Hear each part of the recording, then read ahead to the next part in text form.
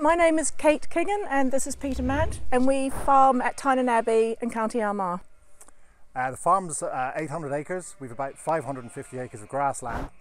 We've been farming it for approximately 8 years, although it's been in Kate's family for a lot longer. We have about 500 ewes and 250 cattle, some sucklers and a herd of dexters in amongst that, and a few store cattle. We joined the Northern Ireland sheep programme about 2 years ago. We'd reached a stage where we brought the farm on to a certain level and we wanted to move on again.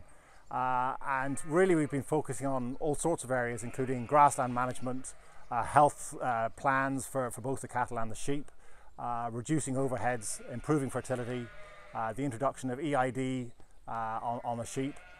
And it's been a huge benefit to us in terms of trying to manage our profitability, our overheads, and trying to give us a plan as to where we're going in the future.